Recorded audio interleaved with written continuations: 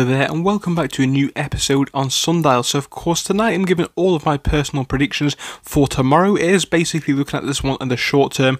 If you do want to see us look at it again on the long term, we can do that in a future episode, but this one is just all of my opinions going into tomorrow. And of course, if that sounds like a plan, please leave a like and subscribe, it would be appreciated. But with that being said, obviously I am not a financial advisor, so please make sure to do your own research, but we are going to jump straight into this episode. So yeah guys, Sndl stock has been pumped a lot over the past 5 days. We can see that now we are up about 40% on the past week, and of course going out to 1 month charts we can see we are up with very significant gains indeed. There's up by over 100%, which is insane, because we were talking about Sndl a very long time ago, back when it was in the 50 cent range if not before, and you know what guys, it has actually rocketed in price. So of course that's not a bad thing, because now we are looking at this company kind of leveling out in value. I think that is a good thing, because to be honest, yes, it is a decent company, it's a decent stock, and it's actually raising money to hopefully grow the company into the future. But we need to look at this one from a stock point of view, and obviously it is up by a significant amount in a short period of time. And what's happened now, in my opinion, is it is starting to level out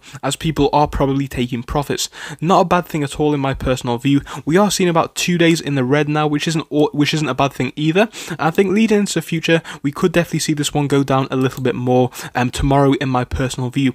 So of course, looking at this one today on the 1 day charts, we can see we are down by a significant amount, starting off at 9:30, and of course this sell-off kind of ended at about 11:30, so of course it was relatively short, and we did actually pick ourselves up until about 12:30, but from there we can see we sold off a bit further, which does kind of indicate some more negativity in the shares price. Now again, like I said, not the worst thing in the world. We're only down by about 4%, so it's not even too significant. And of course Sndl is a very decent company. It's still more of a speculative play in my opinion, being a penny stock, but the potential really is there with this one. The fundamentals are honestly there in my personal view. But we need to look at this one logically, and I personally do believe that yes, the company is good, the stock is good, but I don't think it is, deserving a rocket up in price by this much in such a short period of time. So guys, I wouldn't be surprised if we did see a little bit more of a sell-off into the next few days, and that is not the worst thing at all. It definitely could present an opportunity to buy the dip in my personal opinion, and of course I am not a financial advisor.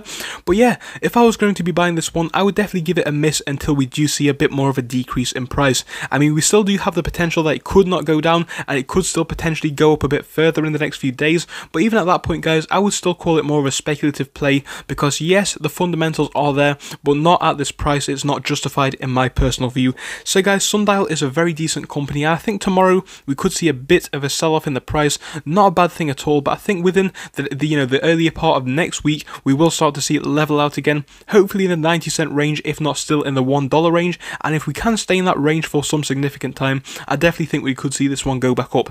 So the potential here to touch $1.50 if not $2 is honestly there, but I don't think it's going to happen tomorrow. I don't think it's going to happen next week. I think if we do anticipate Sndl growing, it definitely could happen, but I think we're looking at this one in a month, if not 2 to 3 months, and I think at that point it is still a speculative play, as there is always a possibility of this one coming back down. So guys, looking at this one from the 1 month chart, honestly I'm not too surprised that it is starting to level out at this point, as it is up by a significant amount. And I think, you know what, at some point in the next week it will start to flatten out, and I think that is a good thing, and I think it will definitely hopefully indicate to the share price going back up in value. But of course it also does have the potential to come down pretty quickly as well.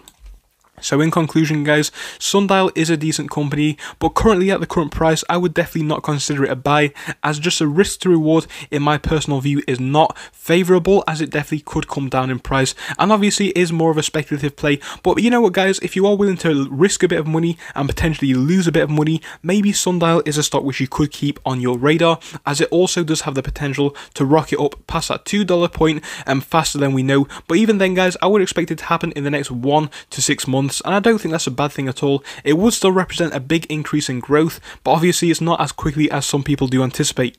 So my personal view is, if you are holding Sndl right now, if you got in at a decent point honestly, and if you're willing to risk a bit more, I would definitely hold it for a more long-term period in my personal view. But of course a lot of people are now taking their profits, and that's not a bad thing either. And I think that's also another factor which has seen the price decrease by a small amount. So yeah guys, Sndl, very decent company just to conclude, and obviously it could actually go back down down a little bit further in the next few days, and I would not be too concerned about that. It could also present some decent buy-in opportunities if it does actually start to flatten out in this range here. But of course, if it was to go down even a bit further, it would just indicate a lot of people selling profits, a lot of hype being removed from the stock, and that's not a bad thing, because even at that point the fundamentals are still there and we are going to be seeing that long-term growth, in my opinion. But obviously the next few days could be negative for this one, in my personal view as well. But I will be giving an update on my personal views tomorrow. If it sounds like a plan, guys, please leave a like and subscribe, and I'll see you in the next one. Goodbye until then.